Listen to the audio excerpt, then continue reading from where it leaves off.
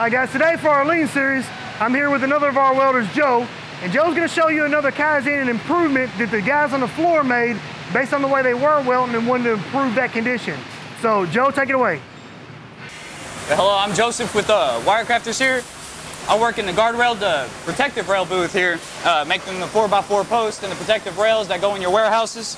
This is a special table here we made to make sure it keeps it nice and square, centered, and the table also rotates to maximize efficiency, consistency, and quality.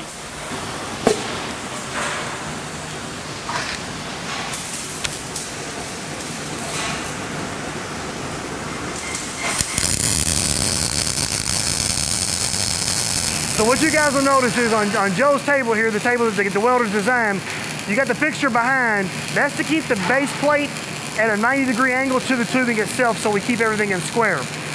Then this is one of our longer welds that we make, more time-consuming welds.